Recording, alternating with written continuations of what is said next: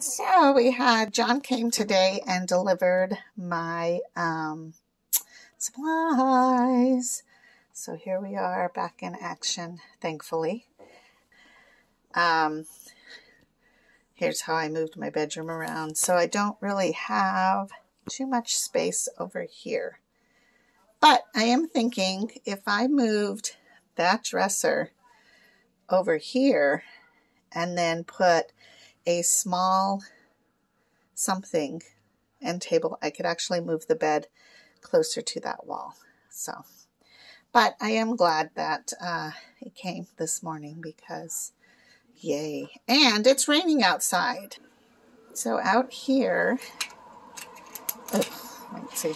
I always lock this screen door because I don't want Marshall to get out on accident. But here we are. Oh my gosh, look. Wow, that's awesome. Okay, but here it's a rainy day. My plants are getting all their wonderful nourishments, but my sweet potato I don't think is doing too good. Maybe I need to extra water it. I always think when it rains that I don't need to water, but perhaps I still do. I mean, this guy's probably getting some sprinkle rains, but I don't know. Anyways, it's a good day out. The other day there was a huge flash flood warning, and it literally said, like, do not leave because you will die. Unless you're fleeing areas, like don't get in your car. I thought that was pretty crazy, especially for Tucson, but we didn't get any of that flash of the flood here, or the rain here. We just got a little bit of sprinkles, so wherever that happened at, it's kind of scary. Marshall is over here eating his lettuce. Oh, he really ate all his dandelion leaves.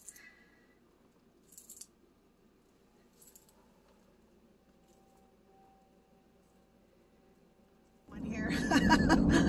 I just dropped by the Goodwill, and I'm so excited because I found 2 folding chairs with cushion. So in Ben's room, instead of him sitting on his bed, which gets flint knapping shards everywhere, I talked to him about using a chair in a different area. So I was looking for a chair for him because it needs to be something that can be versatile in that it is useful but also can be put away. And I go on Marketplace all the time on Facebook to try to figure out, you know, a better deal. I like to bargain shop, so I did find 2 folding chairs for $30, and then I was like, good grief, how much are folding chairs anyways? They are not cheap. Even the ones at Walmart are not cheap, and those don't have cushion. They're just regular folding chairs, or they're the plastic really cheap kind. Well, Ben is a man size, so those cheapy kinds aren't really going to last that long, so I don't really want to throw away money on something that could be cheaper but not last. So okay, so yesterday I've been watching Project Runway, and I used to watch it all the time when I was pregnant with Ben. And that's when Tim Gunn was still on there and Heidi Klum. So I watched every season, and I want to say back then there's at least 11 seasons. And they're still going. So now they're coming out with like the people who have won or were close to winning coming back to see if they can win. And it's different hosts and stuff, so it's kind of cool. And then there's some people who look familiar, and that's cool too. But it's just funny, and it's very invigorating and healthy, I want to say, for me, because my mind never stops. So part of the hard part of being on PD dialysis is that because my mind is so active and I'm constantly thinking, it's hard when you have to sit and do your dialysis. And it's hard when you have to sit and not be as active as everybody else because you are just too tired. So yesterday I decided to take a day where I did do quite a few things in the bedroom to change things around. And then I did just nonstop watch Project Runway. And I'm just inspired by their creativity and their fashion sense. And some of it is like, wow, that's really terrible. And the judges love the stuff. Or there's times where I'm like, this is gorgeous, I would wear it. And the judges are like, this is hideous. So I just think it's just fun, and it inspires me to continue where my creative niche was going. This road is terrible, sorry about that, jerking around. Where my creative juices were flowing when I was working at the thrift stores. The problem is I have great vision. I don't know how to sew. Although I was gifted a couple of sewing machines, but I'm not gifted area to create things, and I don't have the basic knowledge of even a simple stitch, although I have all the creative ideas. So I'm not saying that I'm going to go ahead and start sewing up a bunch of things, because I really need to get rid of quite a few things that I have collected. So in my purging and selling and creating, it just kind of feels like a good vibe again, because I'm not stuck in a rut of what am I doing? Because I think on dialysis, or when you have a disease, it's easy to get stuck in this is just how it is. And it is just how it is. But at the same time, it's also like we still need to be functional humans in this world. And we still need to be able to create or do something that is brain stimulating. So, you know, some people do music, some people do art. I don't think that I am in a specific spot, because I do have a piano and I do play with it, but it's not something that I'm so passionate about that I would definitely jump on stage and be a performer.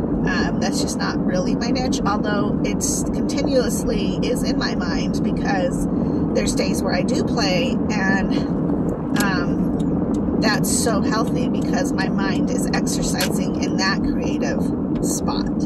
So I don't know, it's just been pretty cool this last couple of days because the weather's been nice. Although yesterday I was super tired, so I really did just kind of binge watch Project Runway while working in my bedroom and getting stuff situated in there. But then again, it's okay to take days like that because you're just going to be exhausted over nothing. And I moved a bookcase yesterday, which was not heavy, and it's one of those really cheap bookcases that fall apart basically on you. From Walmart or wherever. They're like 20 bucks, you know. They usually advertise them for bedroom or in the dorm because they're just kind of like you use them, then you get rid of them because they just don't work well. Well, this one was bought a long time ago, so it was actually put together really well, and it wasn't heavy, but it wasn't flimsy, and that was really awesome because I was able to move that by myself. I didn't have dextrose in me when I moved it. And then I had to move it into a couple of different locations in the bedroom because I was like, oh no, it looks terrible there. Part of the problem in my room is the dialysis boxes. Like, there's nothing attractive about them. I guess I could hang something on them, like a curtain, or I don't know, maybe hide them behind some type of hanging curtain or something, but that doesn't really make sense either because I'm in them all the time. And then once you empty a box, you have to kind of rotate your boxes so that you're continuously using the oldest boxes first. So sometimes, depending on how many boxes you get, it's just a continual cycle of shifting and moving and trying to get ready for the next time. Because, you know, sometimes like you're in the middle of life and then you're like, oh shoot, I have to go do an exchange, and you don't want to have to dig up the box that you need, so you want it to be completely ready. At least that's how I am. So if I empty a box, I always take that empty box into the kitchen area so that I know, or whoever's there taking out trash know, oh, take this box out too. And then I will go ahead and open the next box so that it's just continuous movement and it's not something that I have to stop and get all ready and so forth. And that may not seem like a big deal, but it kind of is, especially when it's such a repetitive thing and you're having to do it again like several times a day. So I don't know, that's just kind of my system. I did find that I have to put my cart across the room in an area instead of right by me, because where it was before, I sat in my chair and I pulled it close to me because it was right there. Now I'll have to bring it across the room, but that's okay because it's on wheels, and my cart is on wheels. Oh my gosh, there's these beautiful purple flowers growing. So that helps. And it's just really practical because it has compartments, so everything is within reach. And then whenever I start to run out of something, then I will automatically just fill it up. I don't know. It's just a system I have. So I really like the cart, and it's fine that it's across the room. And I'm actually going to put my pole away. I know. After I decorated it. And I'm going to find a really fun hook, or a knob, I should say, like maybe a glass doorknob, something that I will use to hang my bag on. I'm sorry, there's like, I don't know what's happening up here. Oh, it looks like somebody had it broke down and there's a tow truck. Okay. I just don't like to rush up on things that I don't know what's happening. Anyways, but I did want to show you this really cool thing I did get. If you've ever come to my apartment, you're going to be like, oh yeah, that's totally you. Check this out. Isn't that the coolest thing? Let me see if I can. It's just a little plaque that you hang on your wall, but that's totally me. I do like that it's pink and kind of a very bright pink.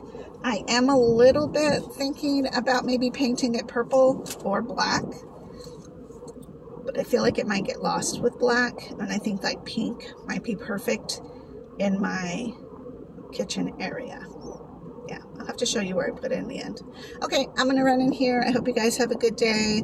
Again, because usually at this point in time, fall is coming, summer's kind of ending, at least here in Tucson it kind of ends, but not really. Be sure to drink your water, because even though you're not super thirsty and hot, doesn't mean that your body doesn't need it. So, and I started just like the smaller pack of water from Fry's, I just leave it in the back of my car now, actually behind my seat, so that whenever I am thirsty, I just have water there all the time, and I can't get dehydrated. Yeah. So, okay, I'll talk to you guys later. Bye.